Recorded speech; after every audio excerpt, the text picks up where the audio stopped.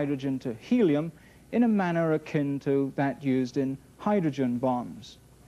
And in the centers of some stars, only to a very limited extent in the center of our own sun, which is relatively cool, in the center of some stars, the process goes farther, and the nuclei of other elements, aluminum and iron and carbon and nitrogen and so forth, are also formed by a continuation of the same thermonuclear process. So stars and our sun supply energy. They are also the factories, if you like, for the nuclei of new elements. They're also the center of gravitational attraction for planets. That is to say, we know our own sun as a center of gravitational attraction for our own solar system, and we assume it's probably the same for the other stars that we can see. We can't see their planets because the light reflected from the surface of the planets, if they're there, is too dull for us to see. But we have detected the wobble of some suns as they rotate, and that's interpreted to mean that their gravity is being affected by the attraction of planets which are circulating around them. So our sun then is the center of a solar system of 9 planets.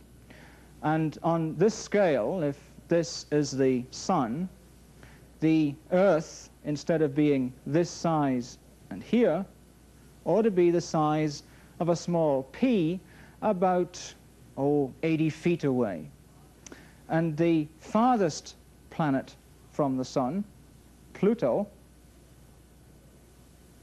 should be about half a mile away and the size of a small pinhead. And remember what I said about galaxies being space? The nearest star in our galaxy on that scale would be, well, we're in Sudbury in northern Ontario. Would it perhaps be in the prairies?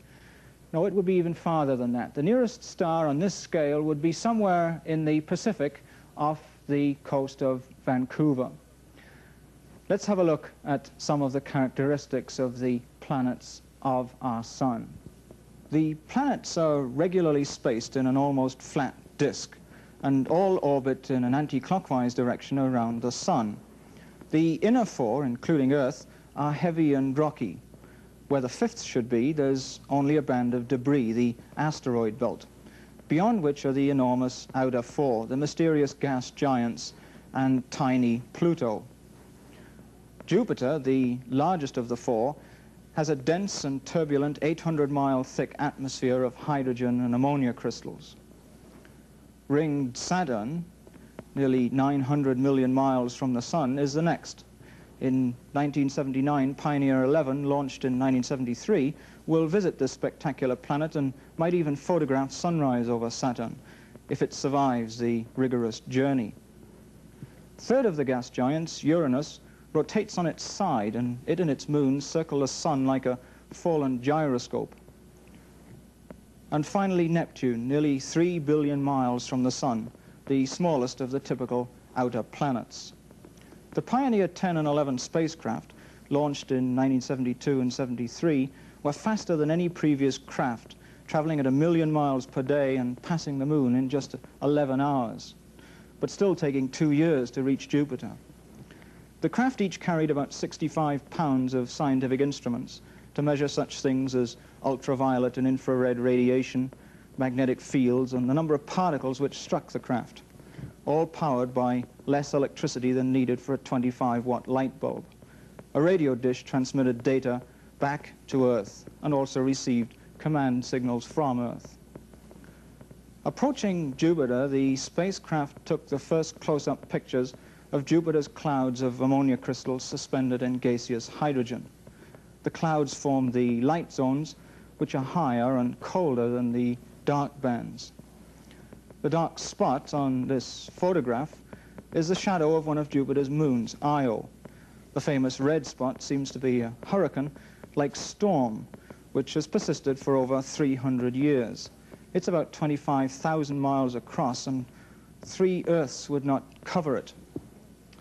At its closest, the Pioneer 10 spacecraft approached to within 81,000 miles of the cloud tops. the spacecraft detected high-intensity bolts of atomic particles apparently wobbling up and down and somehow related to the strong magnetic field which surrounds the planet up to 4 million miles away. Computers had to be used to produce the spectacular pictures of Jupiter. Because of its rapid rotation, once every 10 hours, and because so much of it is liquid, Jupiter is quite flattened at the poles. One puzzle which still remains is the nature of the chemical which gives the dark, apparently lower belts of gas their distinctive yellow-brown color.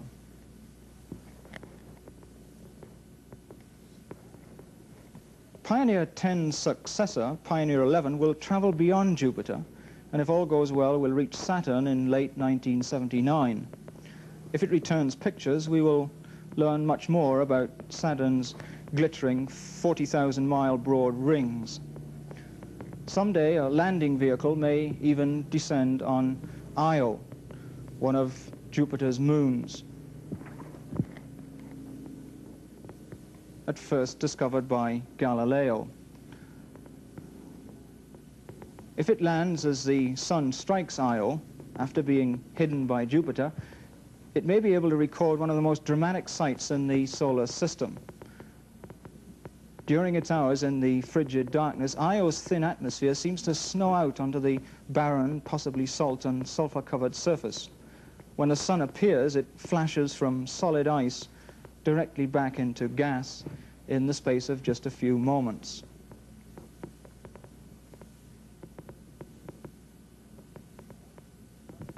Of the outer planets, only Pluto, the outermost of the planets, is an oddball.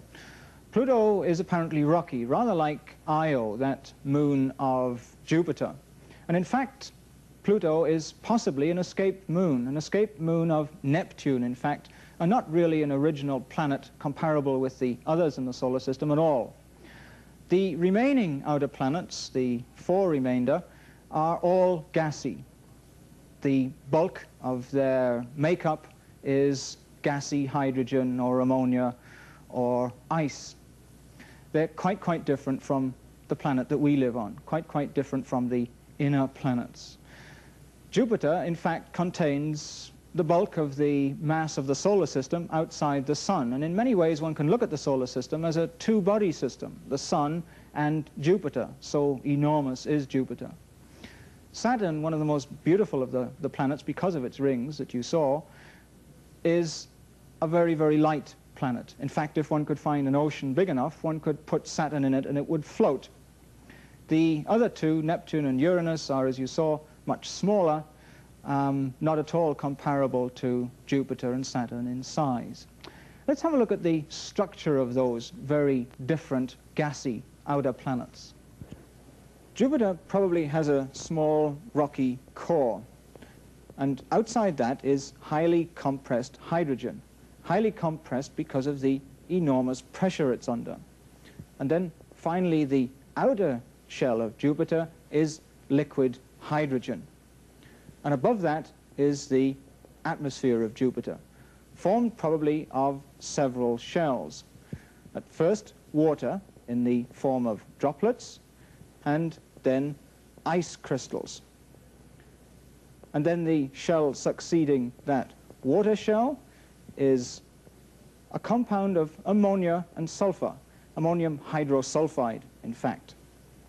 And then the next shell is formed of ammonia crystals.